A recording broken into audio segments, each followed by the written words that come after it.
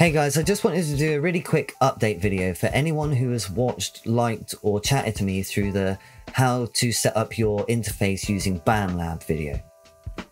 That video was made for a specific project where they had to use Bandlab.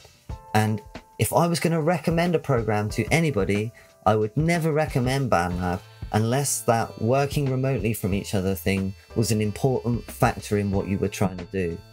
Even then, I would say just having the same program as each other and emailing each other the track will be far more successful than any of the experiments I've ever done on Bandlab or SoundLab or what's the other one?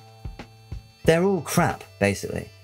If you want my advice, go and get Reaper. It's not free to use, but their license is very reasonably priced, and the other thing is they have a endlessly free trial. They're really nice about it, right? Every time you turn it on, they say, we just want to remind you that Reaper isn't free. Our prices are very reasonable, which they are, but we don't want to stifle your creativity by locking you out of your work. And so far you have been trialing Reaper for this amount of time. I first got Reaper as a stopgap because I couldn't afford to get Logic, and I thought I'll just get Reaper until I can afford to get Logic, or until Reaper can't do something that I'm trying to do.